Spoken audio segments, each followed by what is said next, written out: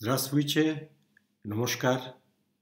Welcome you to the Friday lecture organized by the Russian Center for Science and Culture in Kolkata. Every week we deal with a personality who have contributed immensely for the cause of friendship between the two countries, Russia and India. Today we'll be focusing on a person who was the first Russian ambassador of beauty, who has brought to India the immortal message of art, and we are grateful to him for his inspiring thoughts and his loyal cooperation in bringing the souls of Russia and India closer. This was said by the famous Indian historian Dr. Kalidas Nag about Nikolai Konstantinovich Roerich, who had a great love for India, and he spent few years of his life on this very soil of India, which he considered as the place of connection between the culture of Russia and India. The ancient root lies there in India, he thought. That was maybe his hypothesis to find out the kinship between ancient India and Slavs and the common roots of our culture. However, this great man settled down in India with his family members, with his wife and sons, and also became a loyal lover of India and her culture, and a great friend of the Indian people. At the age of 19, he was admitted to the St. Petersburg University, to the Imperial Academy of Arts.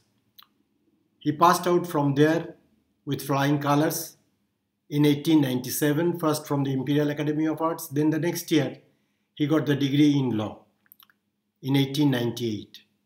And his interest was immense for architecture and artworks of ancient Rus. And that's why he traveled a lot, almost all over the land of Russia, to find out the architectural beauty, and also he took part in the fresco paintings of few churches.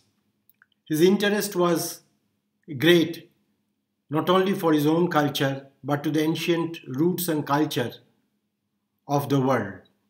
And particularly for the Russian people, he was looking for the roots.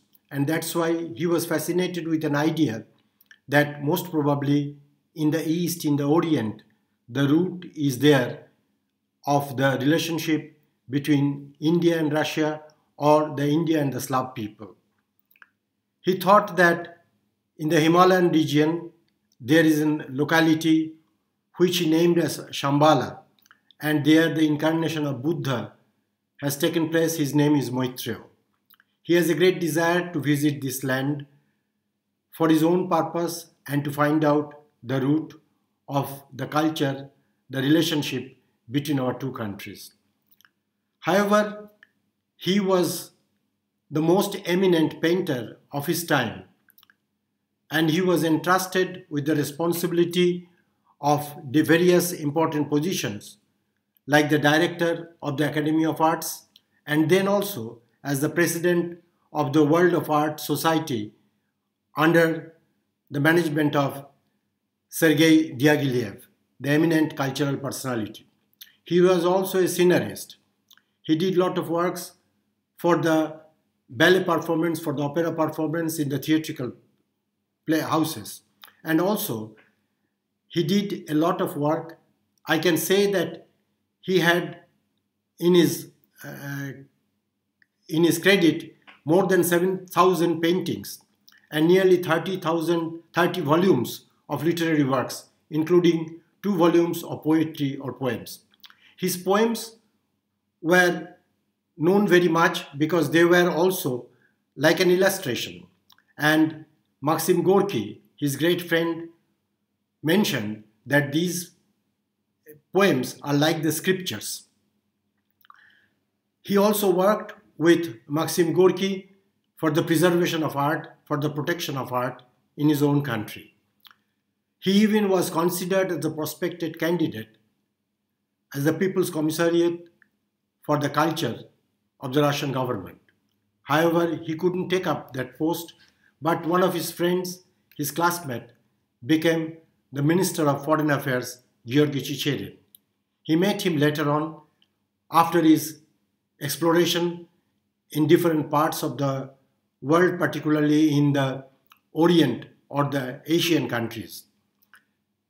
He had to go to the faraway area from Moscow in the Karelia region, and from there he went to Finland, and from Finland he went to England. In England there was an exhibition of his artworks which was visited by many eminent people, including Rabindranath Tagore. In London he met persons like Herbert Wells, the famous writer, and the famous British Buddhist Christmas Humphrey. Tagore visited his exhibition, and he with his family members, including his two sons and wife, visited Tagore at the residential place where Tagore was staying in London.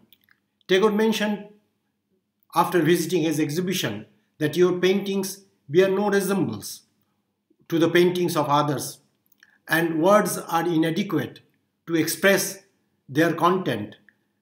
Your art is highly original, and because it is truly a great work of art, and they are searching for the truth.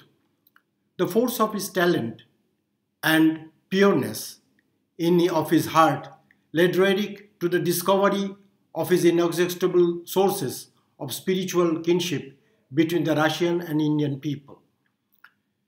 He was a collaborator with Maxim Gorky in his time when he was an eminent person, but before he became an eminent artist, his teacher, Vladimir Stasov, famous cultural personality and art critic, took him to Leo Tolstoy, the giant of Russian and world literature, because it was in the mind of Vladimir Stasov that no one else but Leo Tolstoy should initiate him, should give the initiation to Nikolai Roerich to the world of art. Nikolai Roerich carried one of his paintings, which was titled as The Messenger, and it depicted about the boatman who is crossing the river against the current to a certain place to inform his own people about the forthcoming danger. Leo Tolstoy watched the painting very carefully and advised him, like the boatman, you should also, in your life, keep your aim much higher than your goal. Otherwise, the life will bring you down towards the downstream. Nikolai Roerich followed his advice, and Tolstoy also advised him to know more about India. And India was a great attraction for him and for his wife, Yelena Roerich. They both studied immensely Buddhism and Vedantic philosophy. They read Ramakrishna Paramahansa's teachings and the writings of Swami Vivekananda.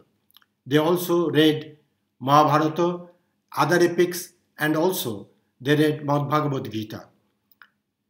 Before coming to India, he made many paintings, and they were known sometimes as the characters with the mythical characters. He made some paintings, and also Road to India was one of his paintings, and these paintings created sensation, like it is a write-up about the road to history or something like that.